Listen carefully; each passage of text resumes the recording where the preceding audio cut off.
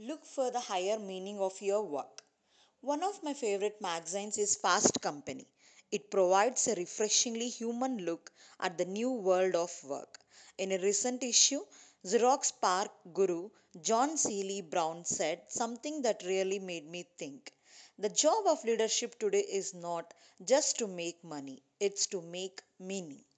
In the old days, most of us were content to have a job that simply paid the bills.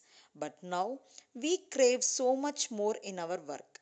We want fulfillment, creative challenge, growth, joy, and a sense that we are living for something more than ourselves.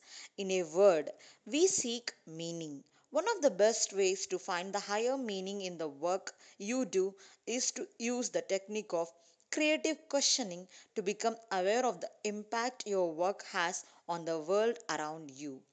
Ask yourself questions like who ultimately benefits from the products and services my company offers?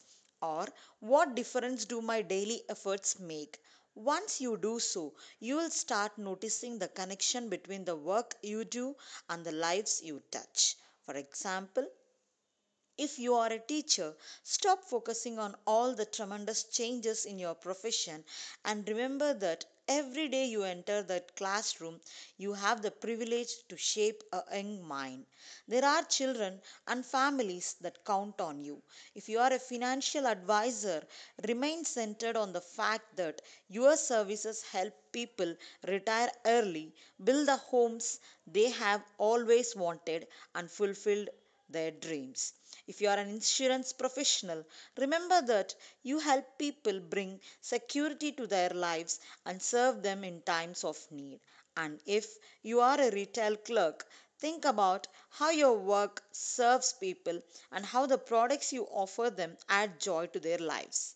By concentrating on the value your work adds and the contribution you make, you will see quantum improvements in your satisfaction and motivation levels.